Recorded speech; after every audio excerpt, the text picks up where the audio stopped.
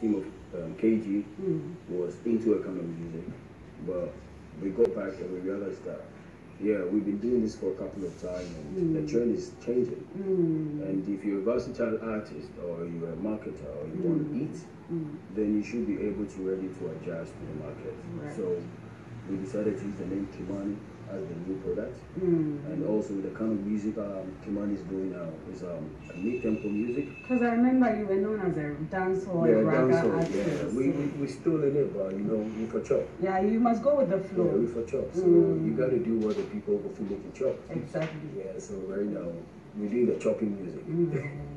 Absolutely. How many songs have you recorded so far? Honestly, I'm still recording. We're done with 6 on the road.